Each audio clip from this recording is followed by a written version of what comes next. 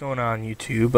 I just found something pretty cool today, and I figured I would share it with you. I believe you only can do it in Firefox, but we'll try it out with.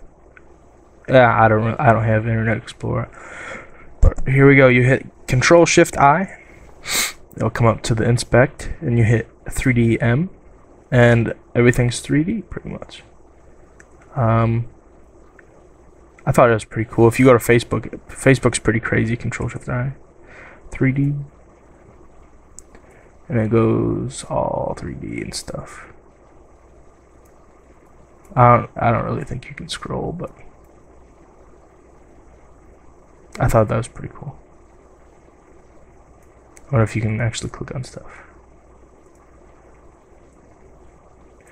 Now, disable, you just click that, or you can just hit Ctrl-Shift-I again, and it goes back to normal. Well, thank you very much.